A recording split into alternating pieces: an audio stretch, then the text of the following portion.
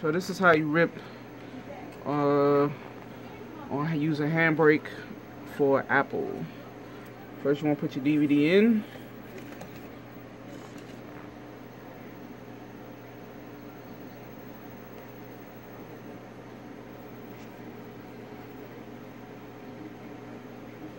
And then we wait for it to come up to register.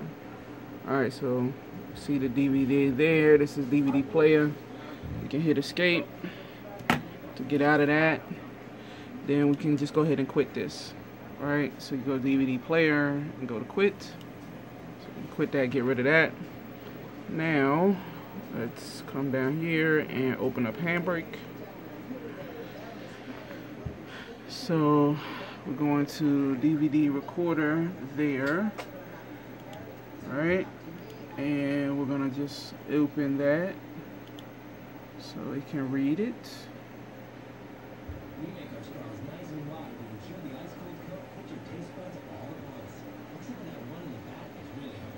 And so then we're going to change our file name.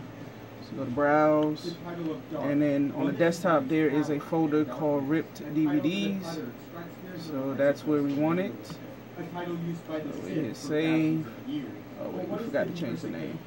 So the name is, what's the date of that? 4/18. Okay, so Honor. 4-18-17. Use the date.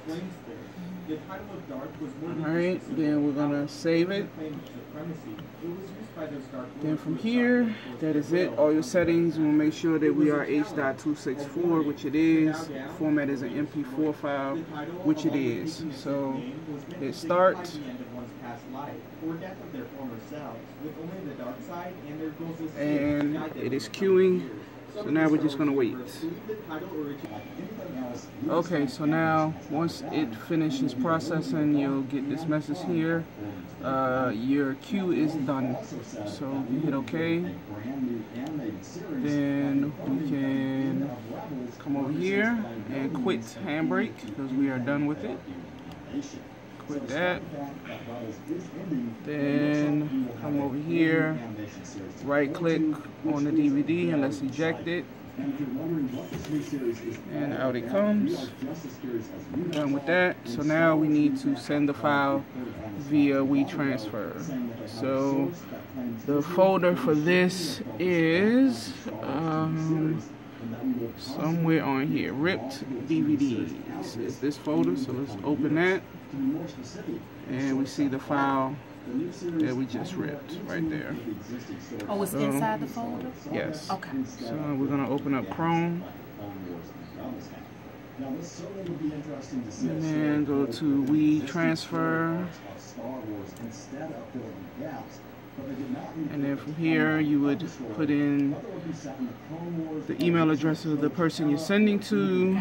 Then you put in your email address and then the message that you want to put in.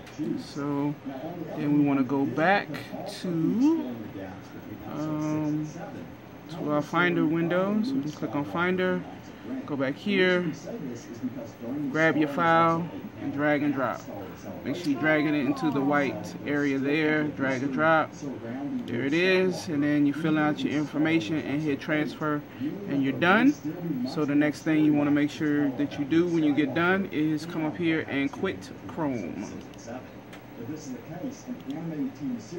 And then we can close out Finder, close that out, and we are done.